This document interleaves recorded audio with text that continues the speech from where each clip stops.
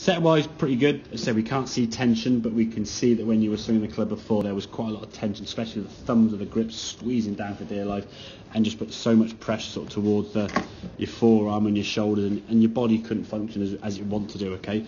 The issue we had is we were coming to the golf ball now from the top. Arms started working sort of faster up to the golf ball there. Hands sort of rising up. So into impact here now, we've got a big gap between there and there. Hands very high, potentially towing the ball off the right, because if the handle goes this way, the club kind of goes that way, and you get very steep. What we're looking for, if you look at your practice swings here now, it's obviously when you're doing a slower movement, okay?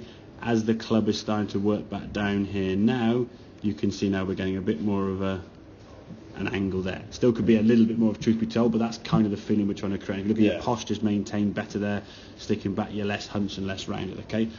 As you then go through to play the shot, it's in between kind of where it was and where the practice swing was. Practice swing is obviously going to be slower, so they're not going to have as much of a force throwing you up, but as you come into the golf ball now, arms coming down there, you can see, look at your arms and position here now.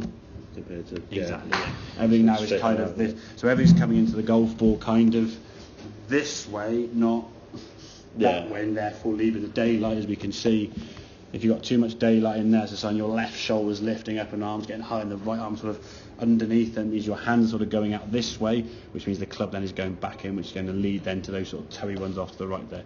I mean, even this on the right hand side is a little bit toey if we look at sort of where the shaft is here. That's kind of middle of the club, that's your toey one, so it's still a little bit toey, but less toey as your hands are starting to, which is why this position here now isn't at the moment perfect, but getting towards where you want to, okay? Ideally speaking, we sort of keep the hips back and your posture will be better as the arms look down. So again, if you go to the range with someone you're playing with, okay, or practicing with, get them to stand there with the club out there about 300 or 400 from your hand when you first start, okay? If you start off here, you should be nowhere near that stick as you come back through. As you swing back this one here now, is not as close as it used to be, but kind of moving up that way slightly, okay? And again, for me, the clustering of your golf balls now, I kind of, if we actually look where the balls, if I sort of zoom out, let's carry on this, I think I've got a bit longer. I'll go back a bit actually.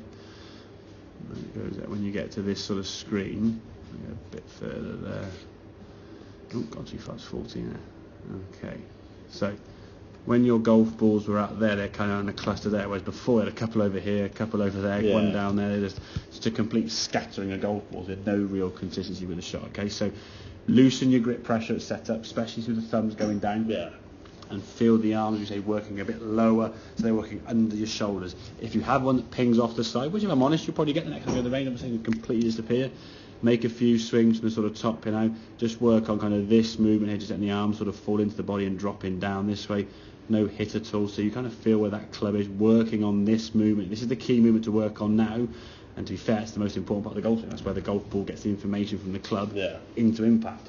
It doesn't matter what your backswing or your downswing is looking like, it's where the club's striking the ball that sends the ball on its way. So work on that downswing there, get the arm sort of falling down this way, so the hands are working in, getting that club, ideally speaking, a bit more of an angle there. Okay, mate, make sense? Lovely. Good man, well done, mate.